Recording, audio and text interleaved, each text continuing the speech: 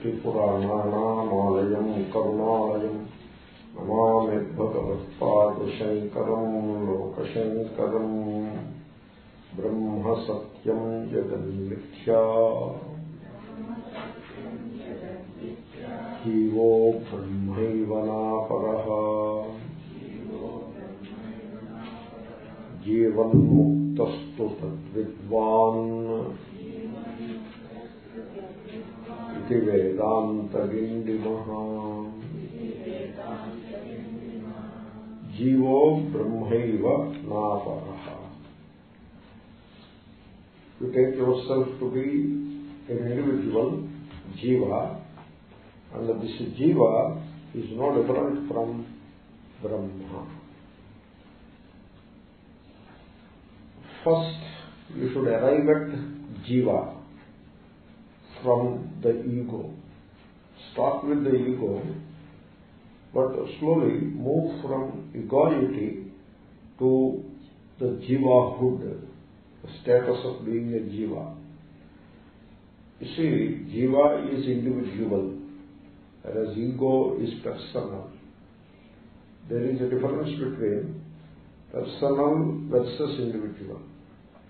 For example, if you take your childhood, you were a particular kind of a person in the childhood. That person has its own fears and desires. But when the child grows to youth, now you don't have the same person. There is a different person. Because the desires and fears are totally changed now. A different set of desires and fears operate now. And therefore, the person is not the same. You can understand this by looking at your own experience of life. And then when you become the middle-aged, now you are not the same person. For example, in India, we have a saying, everybody is a communist in 20s, and everybody is a non-communist in 40s. Means in 20s the personality is of one kind, in 40s the personality is of another kind.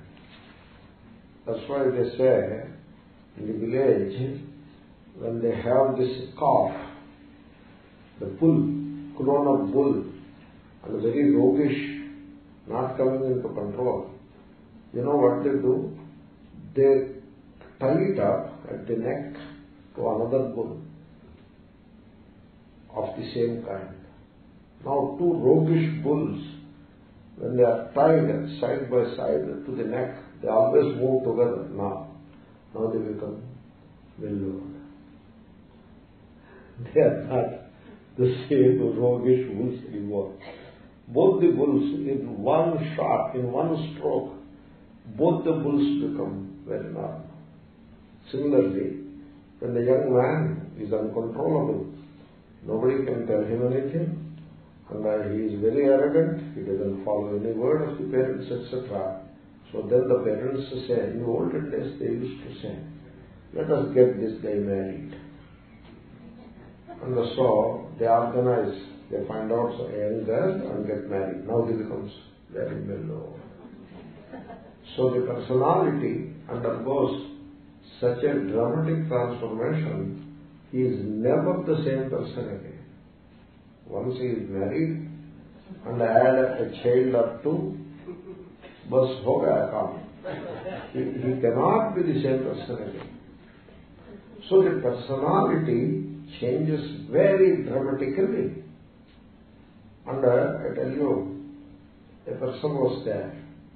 He said he got a lot of wealth suddenly in the middle of his life. A lot of wealth in a very short time.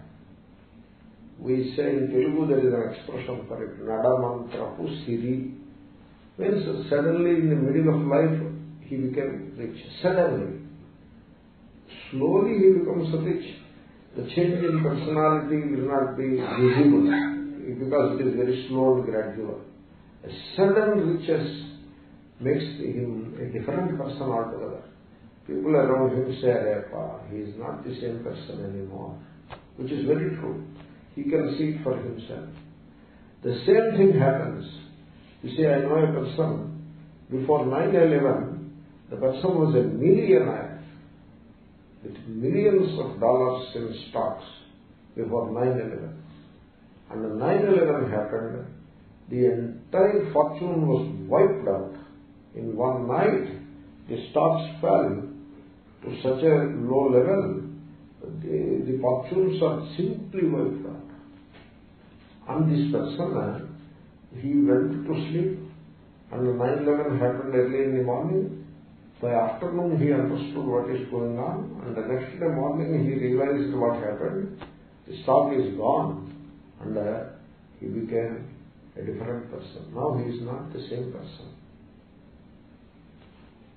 So the personality undergoes very dramatic changes, whereas individual is the same. All through these variations of personality, the individual, the innermost sense of being, which is the I am, that is just the same. As a child, as a youth, as a middle-aged person, as an old man, as a healthy person, as a sick person, I am is the same. Ego is never the same. You see the difference now? Therefore, we are not saying that ego is Brahma. We say that ego is a shadow. It is not real. It's a shadow. So, a shadow cannot be the same as the truth. The shadow is, of course, connected to the truth. It is connected to the reality. Because without reality, you cannot have a shadow. In that sense. Otherwise, the shadow cannot be the same as the Satyam, the truth. Therefore, Jivaha means not that egoic entity, ever changeful, always in the grip of desires and fears. So, that is not Brahma.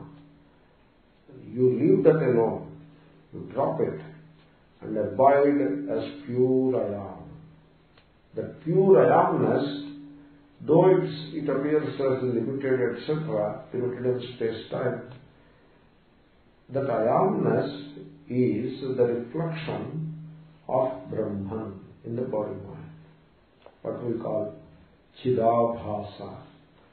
And that jiva, that individual, it is indeed called individual because it is indivisible. It is not divided from the reality. It is indivisible with reference to reality. And that's why it is called individual. And jiva word, jiva pranadharane, means holding the life. So holding on to the life. Therefore that is the word jiva. It is not the ego. So that jiva, the life principle, the vital force that pervades this body, is no different from the universal truth, which is Brahman. Because this individual life, jiva, originates from that, and therefore it is no different from that. Jivo Brahmaiva. So, na aparaha. It is not the other. You see, we are always looking for truth. We want truth in life.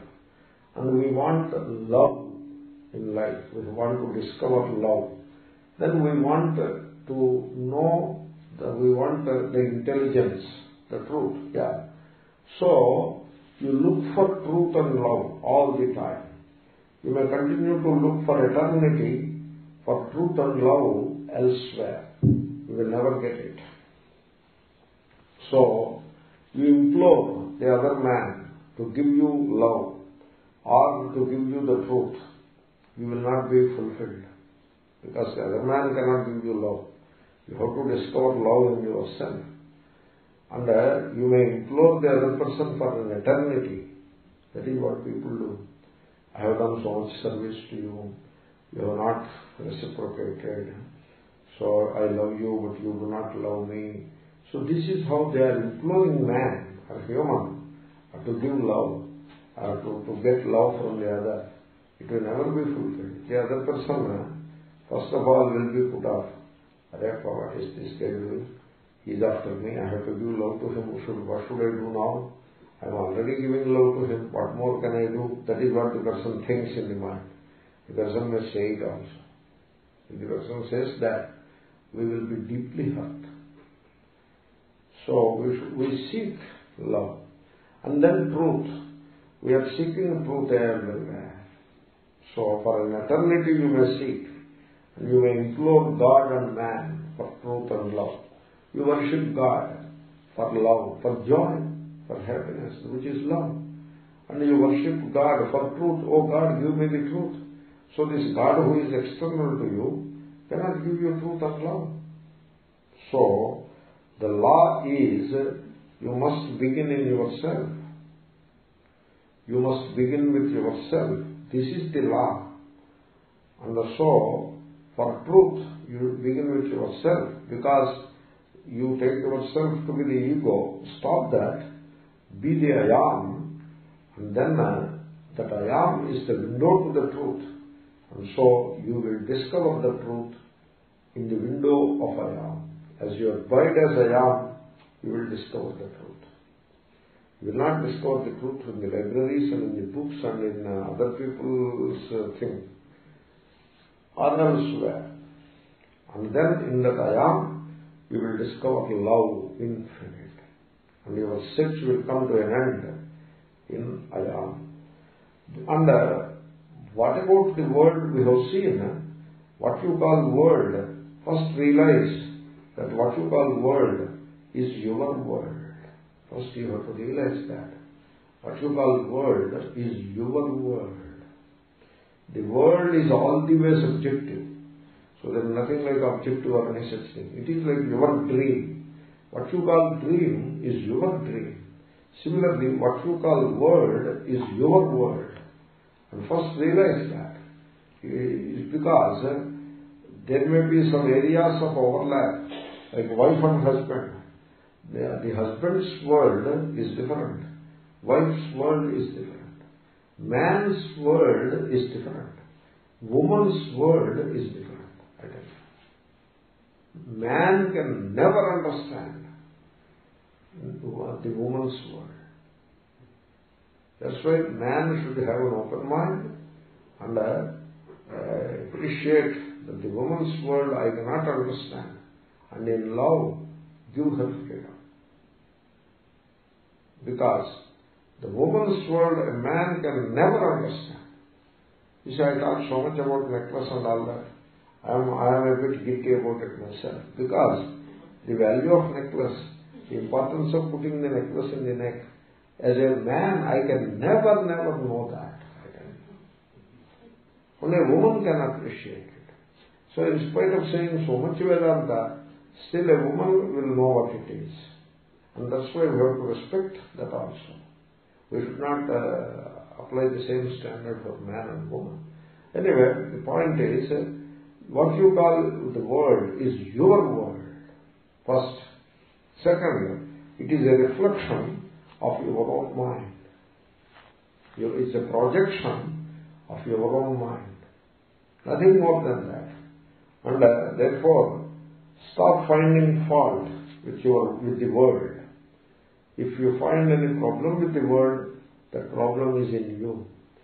If you find the world is unhappy, that means you are unhappy. That's why the world is unhappy.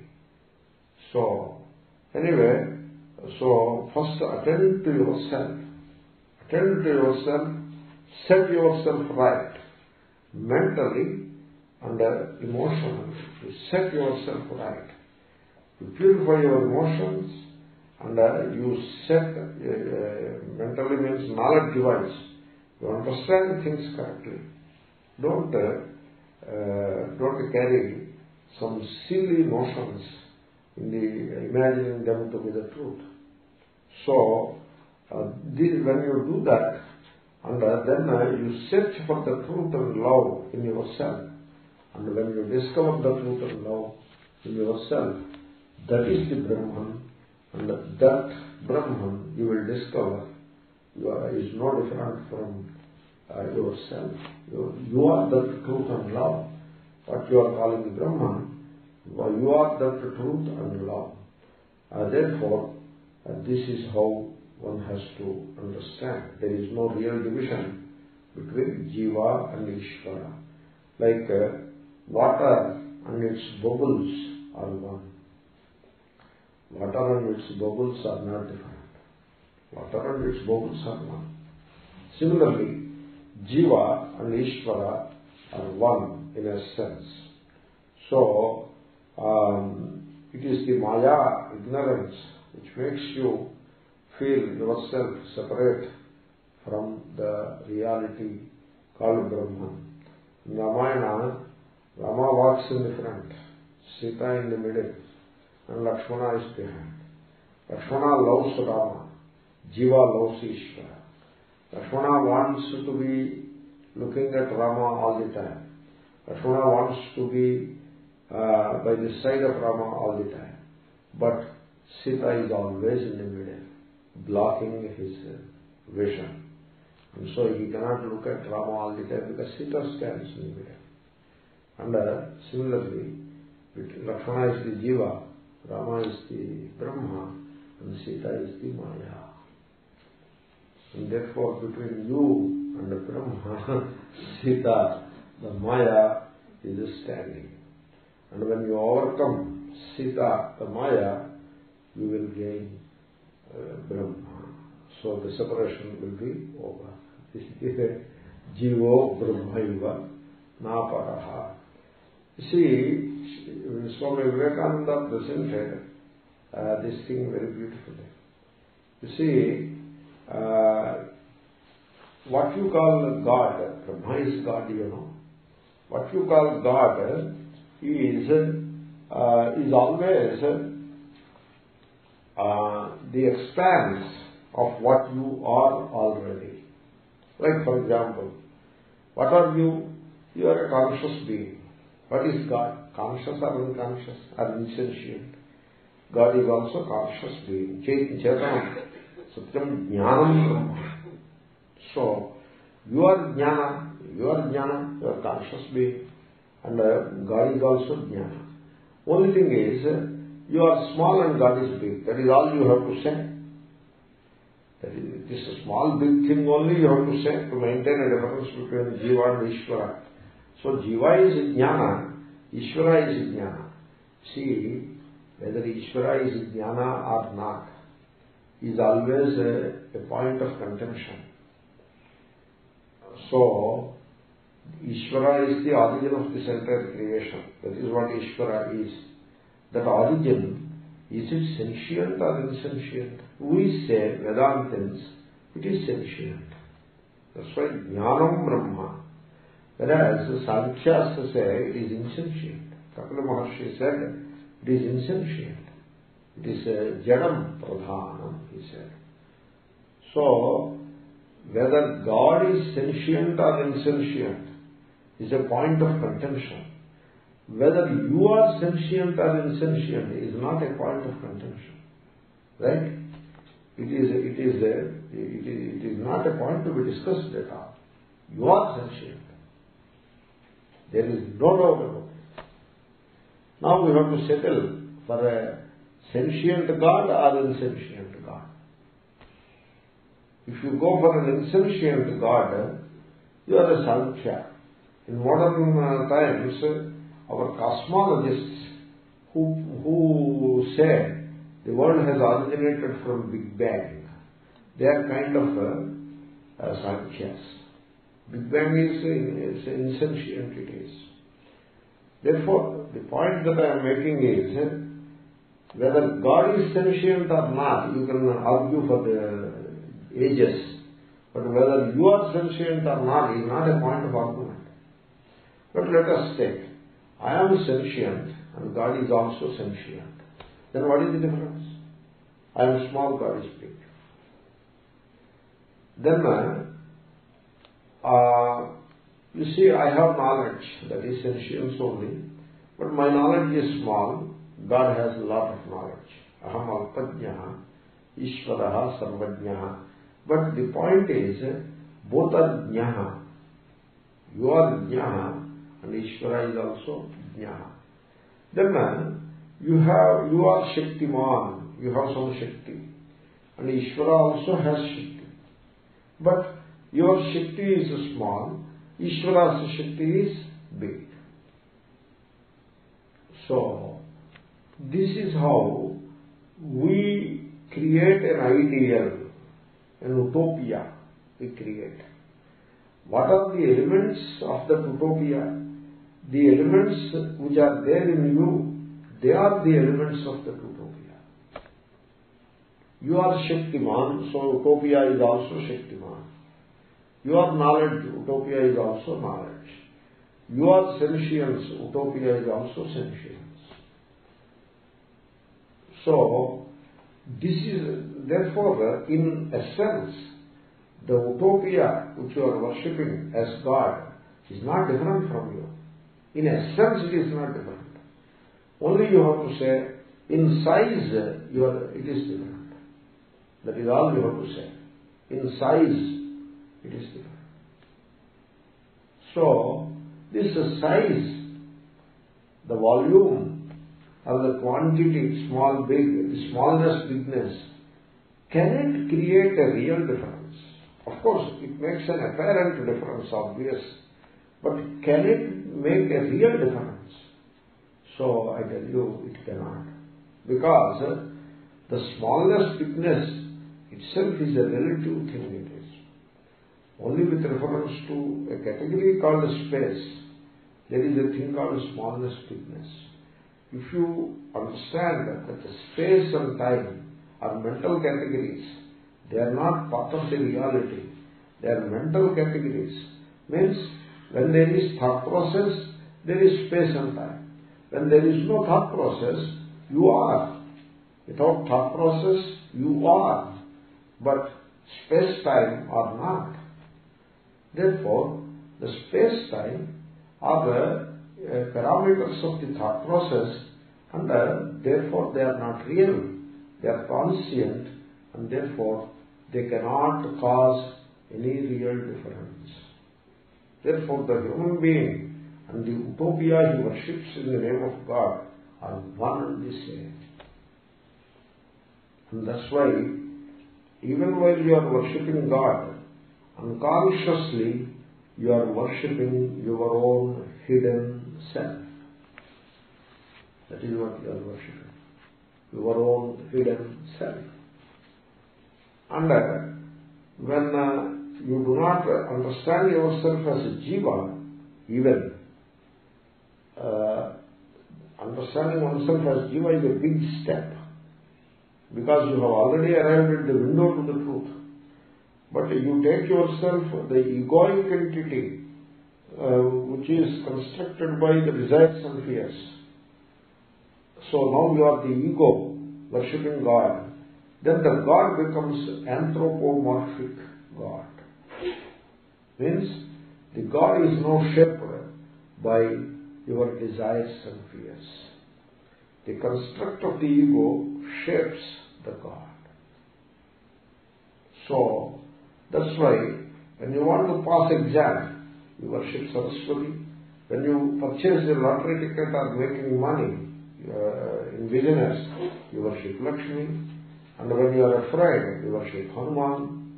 And when you are in love, you worship the God of love, something like that. So, that God becomes anthropomorphic when you are the ego filled with desires and fears. So, therefore, consciously or unconsciously, man is worshipping his own hidden self as the God. This is how Swami Vivekananda presents the oneness of Jiva and Brahma. Jivo Brahmaiva Naparaha. So, Jiva is like Sri Ramakrishna's salt doll example is there. This salt doll example comes from Brihadaranyaka Upanishad. very interesting example. In Upanishad, there is a description called Kilya Bhava.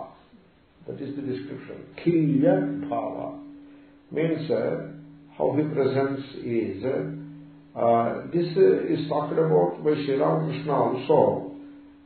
From the whole, the individual separates, and the individual goes back and merges in the whole. Both ways it is described.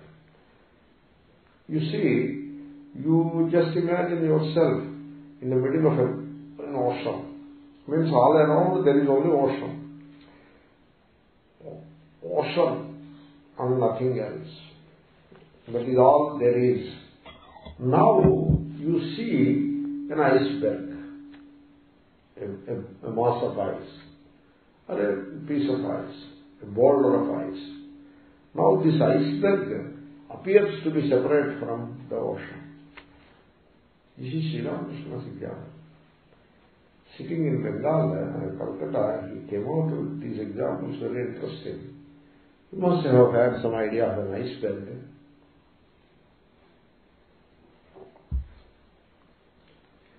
So that iceberg appears to be different, but it is never different. It's only an appearance. It is the same as ocean, but appears different from the ocean. Jiva is like that. It is one infinite, undivided consciousness. But as that consciousness reflects in a given body-mind, it is taken to be limited by the parameters of the body-mind.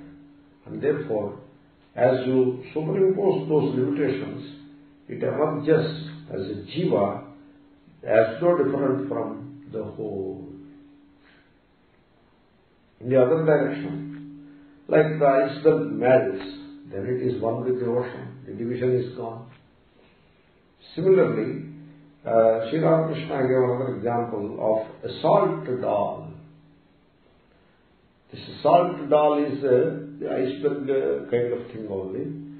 So the doll made of salt, the salt coming from the sea salt, don't refine and all that. Example, So the sea salt, you see, sea salt is nothing but a condensed form of sea water.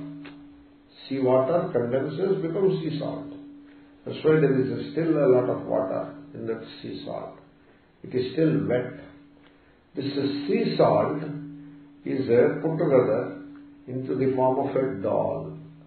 And this doll wants to discover the depth of the ocean.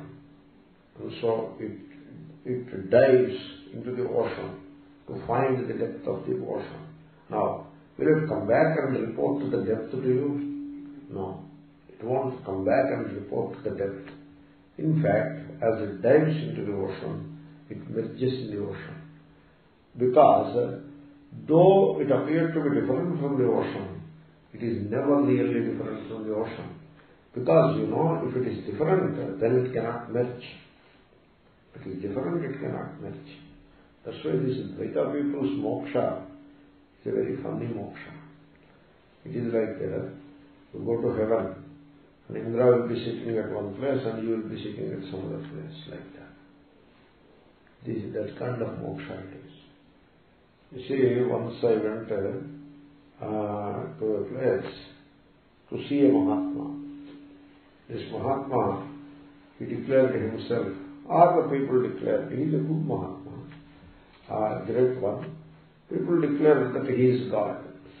He is the God incarnate. In India, at any given time you have minimum half a dozen God incarnates going on.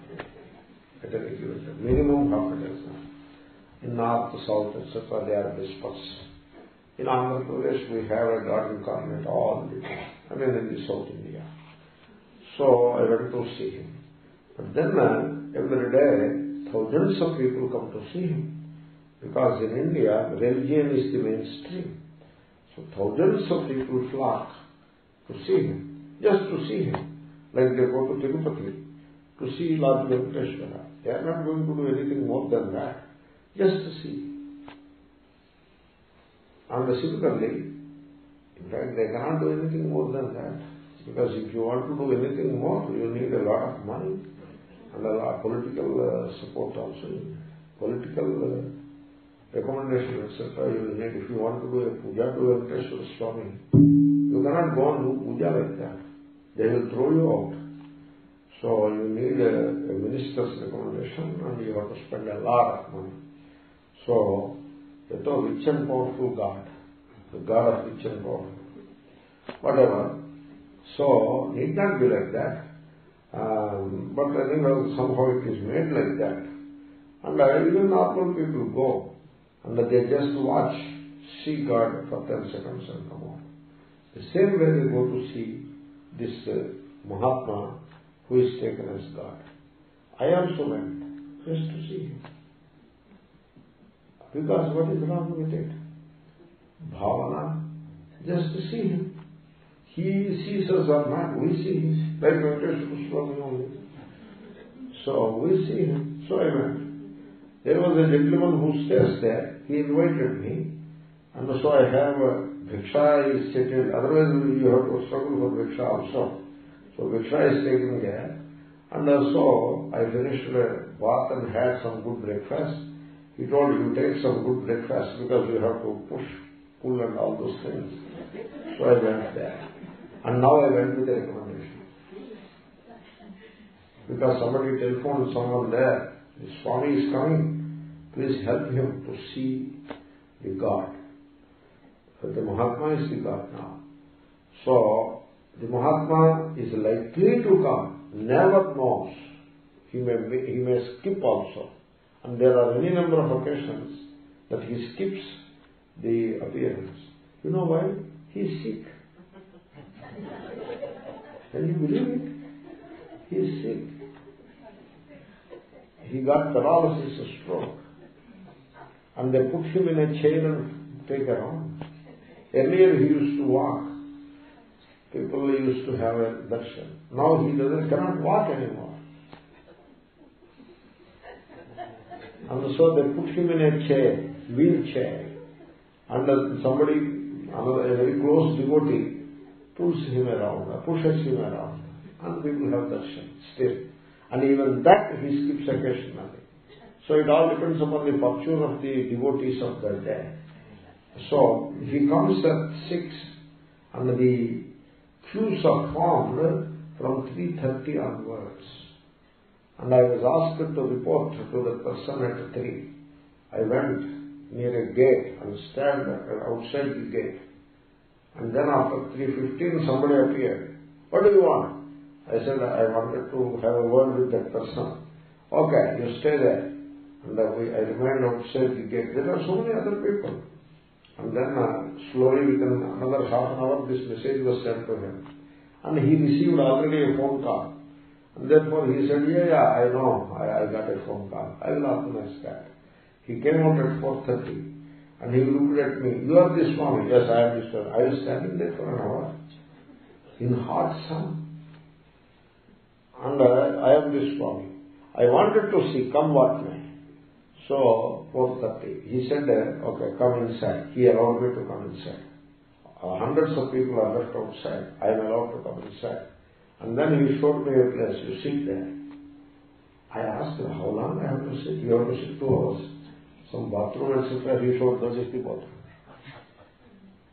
And so, having settled with these points, I sat. Daiva Darshana. Really. I always remember this. And now I sat there. And you cannot move 1 inch forward. Now the time has come. Now God is coming. Okay. So all this waiting is not a waste.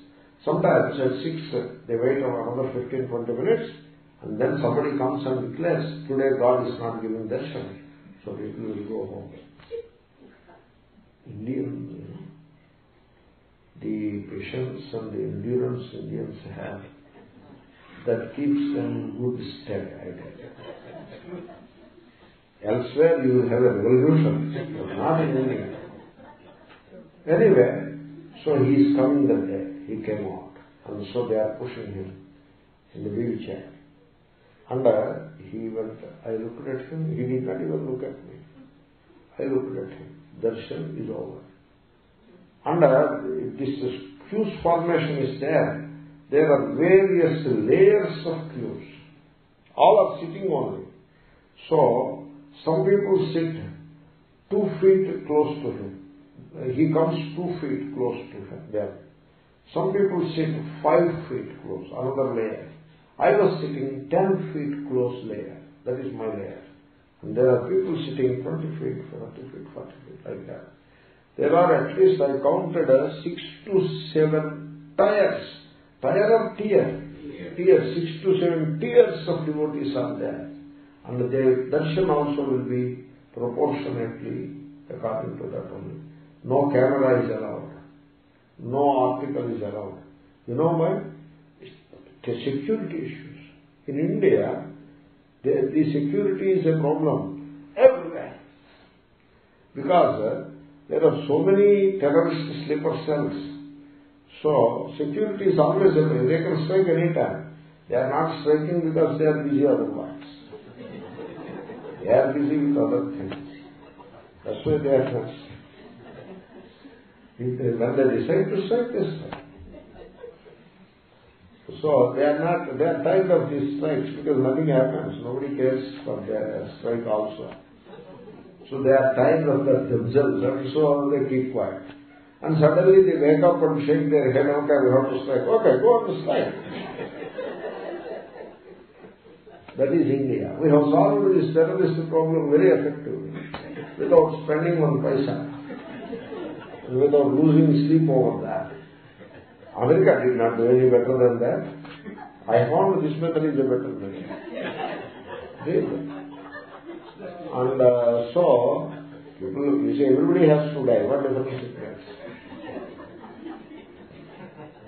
So, then he came and went. And he cannot speak anymore. He cannot speak. Because voice is gone.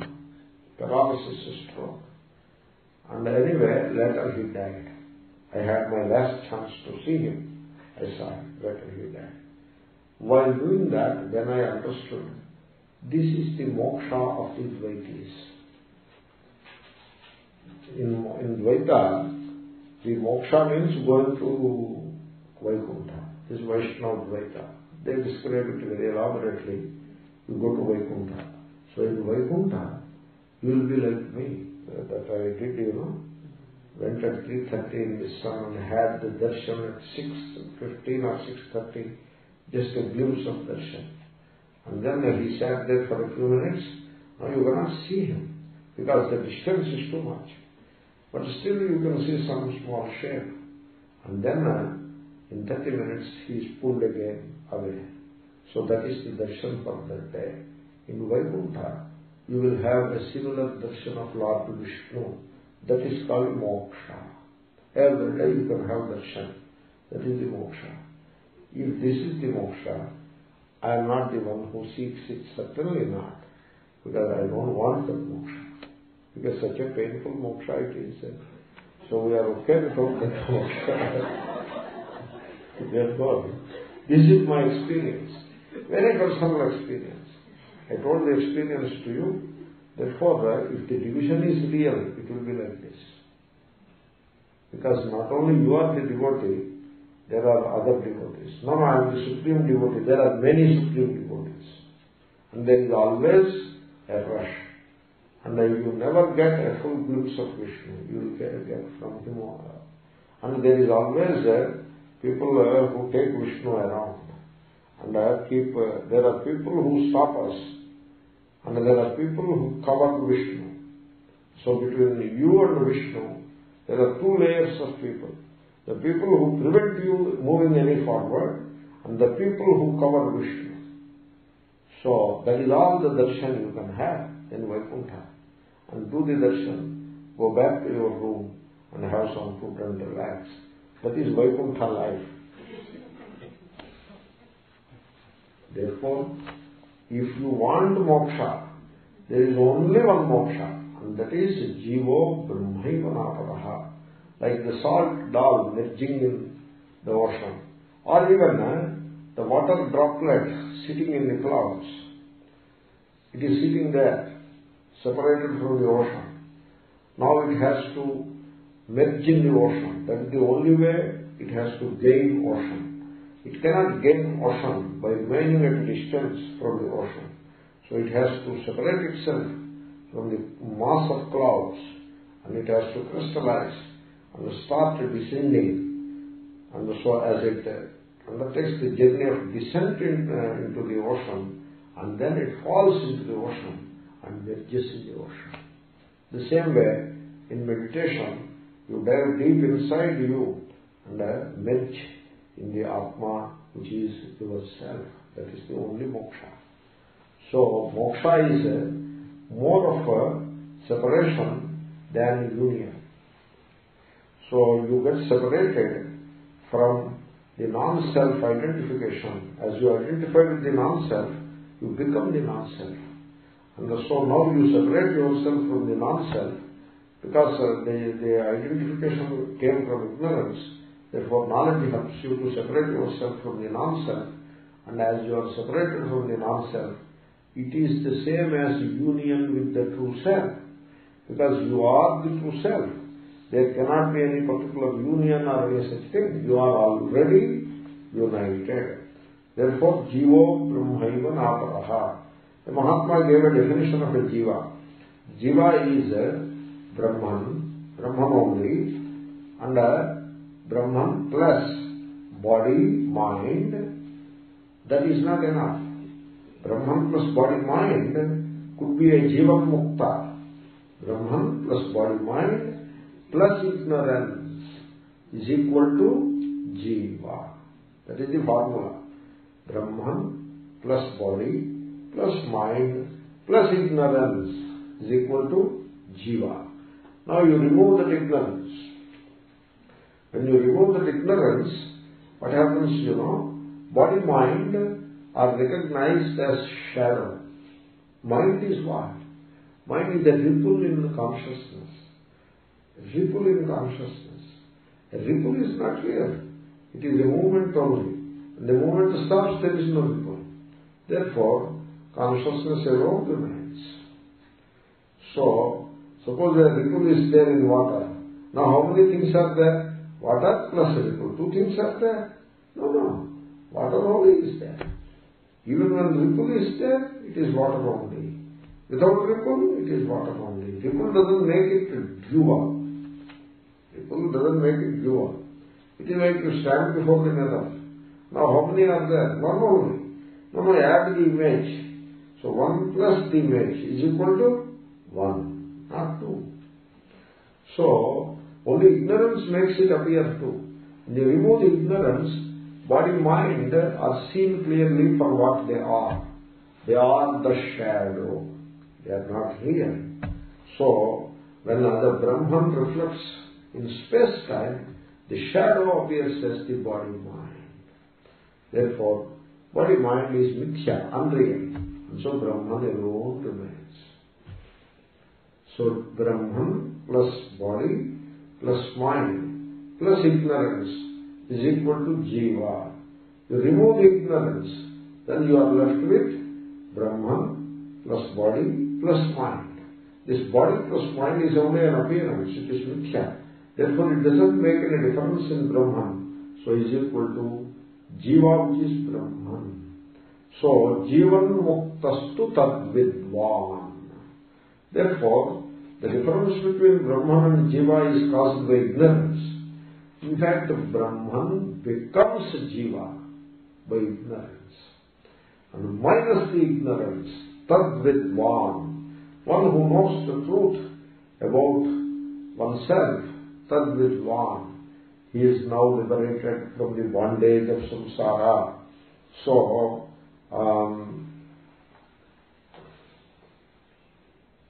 he is called Jivan Mukta, one who is liberated even while living. See, this mukti, moksha, it cannot happen while a person is alive. This is the dualist philosophy.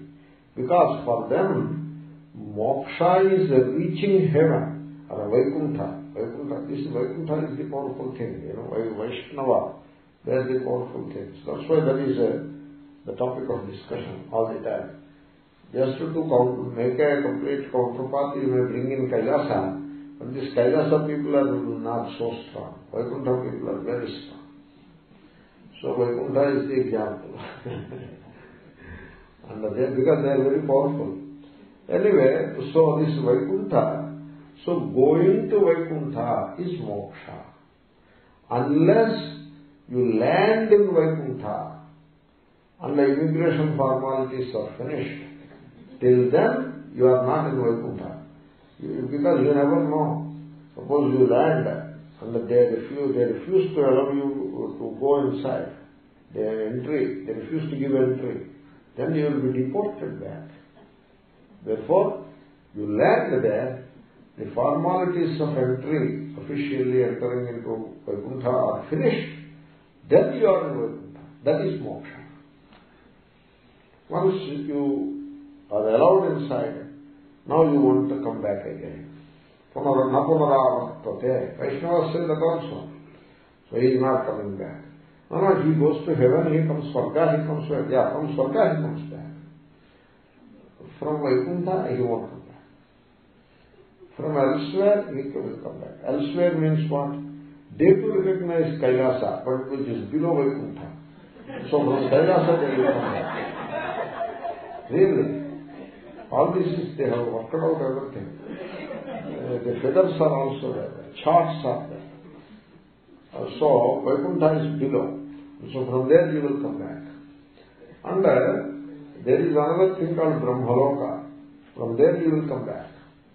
Then you have Jamaloka, Tapoloka, Maharloka, Swargaloka or Swargaloka. From all those you will come back. But from Vaikuntha you will not come back. That is the moksha. That is how they say. So for them, the moksha cannot happen while the guy is alive here. Therefore, they do not accept anything called Jivan Mukti is ruled out. They don't accept Jivan Mukti. So, Mukti only after death. Some Mahatmas said that this doesn't sound well because I am a devotee, I want moksha. It is the most pious aspiration that I want moksha. Now, between me seeking moksha and moksha, which is what I am seeking, between me and that goal moksha, in between there is a death. So means what? To gain moksha, you have to pass through death. And this is very inauspicious. If moksha is so pious and so precious, the path to moksha cannot go through such an inauspicious thing like death. Death intervenes between me and moksha. This is something unimaginable, so they don't like it. So we don't accept it. So mukti, moksha means jivan mukti only. You gain the knowledge of the self, you get moksha here and now. If you don't gain the knowledge of the self before death, then there will be no moksha after death. Death won't give moksha. Only knowledge of the self gives moksha. And there will be no knowledge after death. It has to happen before only. That's why Sri Krishna says, Sthitva syam antakalepi brahma nirvana vrichyati. Even 1 second before death, you know, you are liberated. Not certainly after death. So, jivan mukta. That's why among philosophers, this is a big point. For Vaishnavas, they do not accept jivan mukti. For them, only videha mukti. Means vigata deha. He is separated from the body, meaning that he died here and goes to heaven or Vaikuntha, and that is the mukti. Whereas for Vedantins, you are the Vaikuntha, heaven, the kingdom of God within. You are the Vaikuntha. There is no other Vaikuntha outside you. Atma Vaikuntha Sarvam. So Vaikuntha is also included in Atma, And so you know your fullness and you are liberated. So you already are the Vaikuntha. Therefore, we accept only Jivan Mukti. Next verse. Anamarupam sakalam sanmayam chinmayam param kuto bhedah kuto bandhaha iti Vedanta Dindima.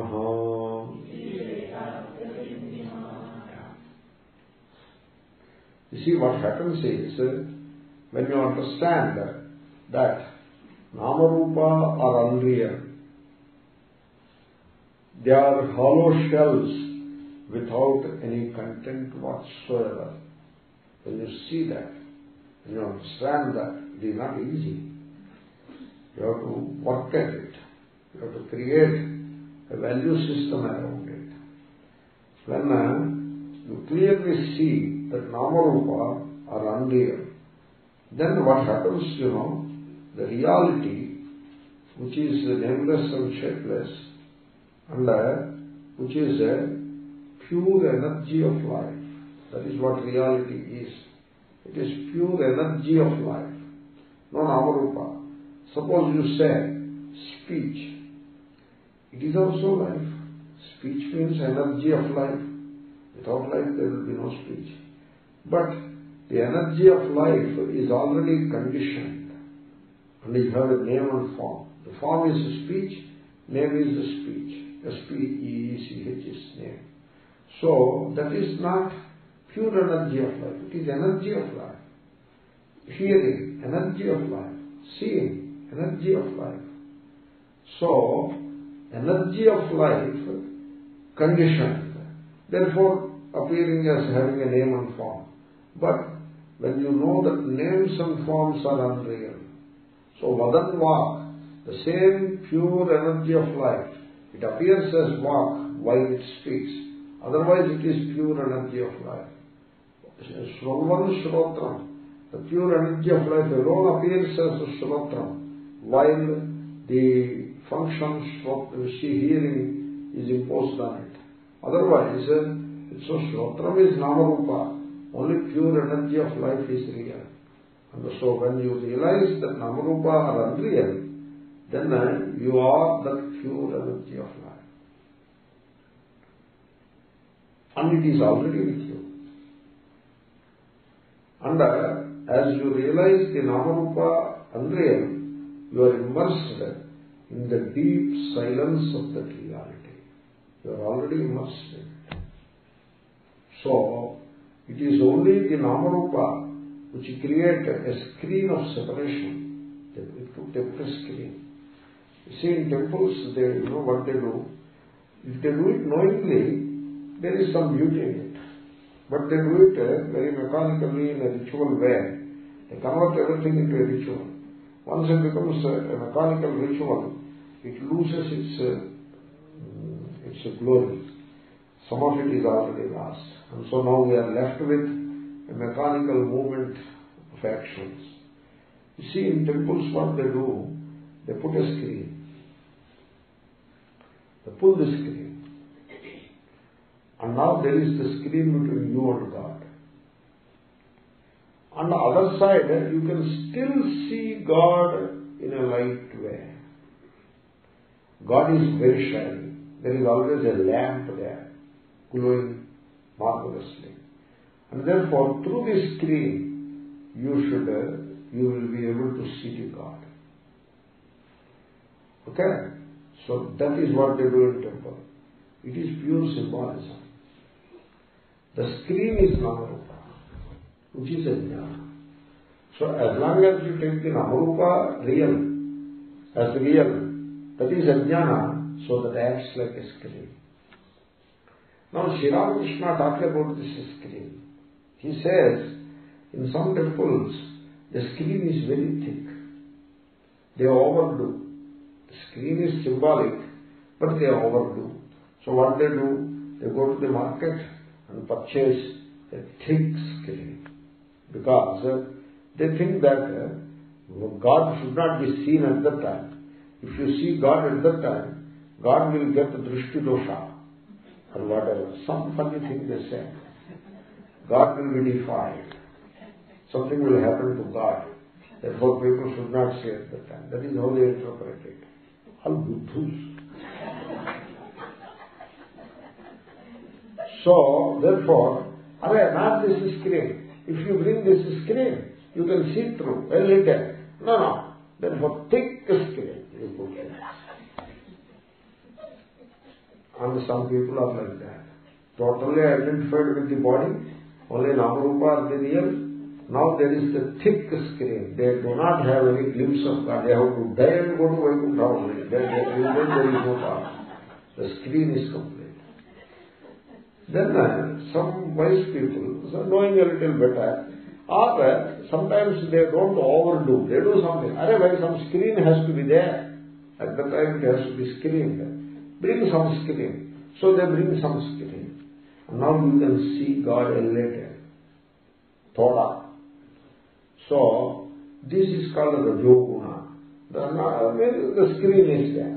So these people, they have a glimpse of God in their heart.